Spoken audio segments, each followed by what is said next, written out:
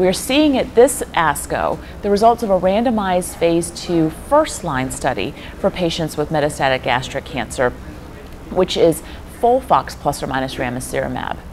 A big surprise to this study was that the study actually came out negative in terms of benefit of progression-free survival combining Ramucirumab and chemotherapy. We're not sure why this exactly happened, but there seemed to be a subset of patients who did not benefit from this treatment and perhaps clouded the overall results in terms of progression-free survival. With this particular study, they included patients with distal esophageal cancers, GE junctional cancers, as well as gastric cancers. And most of the benefit seemed to come for patients with GE junctional cancers and gastric cancers as opposed to esophageal cancers. We're not sure if this was a specific biologic effect or if there was something else that had to do to confound these results.